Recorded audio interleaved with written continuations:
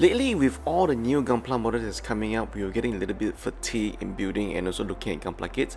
And we thought the new Full Metal Panic kits that's coming out from Bandai this month, actually, in April, is really something that model kits should not miss.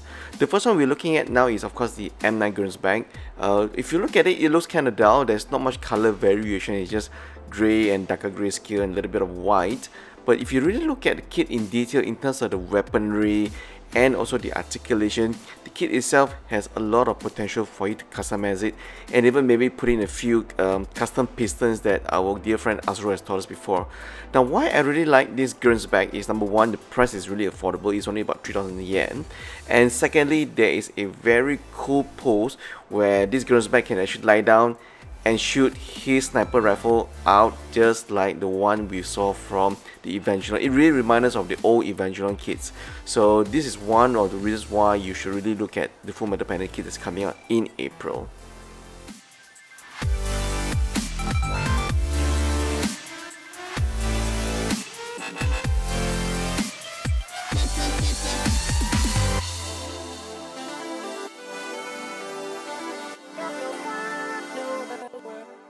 Now, the second kit out of three that's been released by Bandai under the Full Metal Panic line is the M9 Gunnar. This is the Commander type.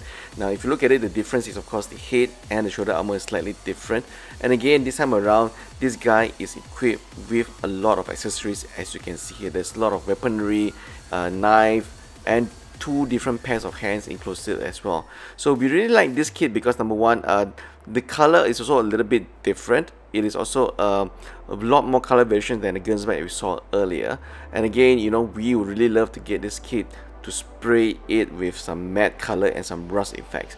Now, the only question that remains is whether the head itself, the eye sensor unit, whether it is actually a clear plastic part or is that just a sticker. So that's something that we need to find out. Another reason why we really love this kit is, as you can see from the picture here just now, this guy can really do a full bending or squatting pose, as you can see here.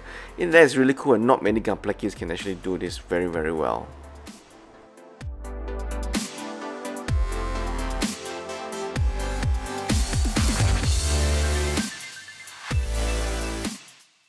And finally, the last kit is the Arc 7 from the Full Metal Panic series. Of course, this kit is the one that has a little bit more colors. It has some light blue and also some yellow, versus the other two kits is just plain, you know, different gray scales. This kit has some interesting mechanism, opening gimmicks such as the one you're seeing here right now. It kind of reminds us of the Gundam F91 gimmick where it's going super speed. I can't remember what's the name of the mode as well. Now, interestingly as well, this kit also has the great articulation and the posing capabilities. You can do the full squatting pose without any issues. We'll probably be getting this kit very soon once we see any shop that carries them.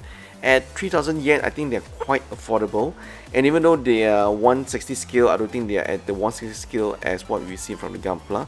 I think it's probably closer to maybe 170 scale of the Gunpla or 100. So that remains to be seen. We can't wait to actually get our hands on this.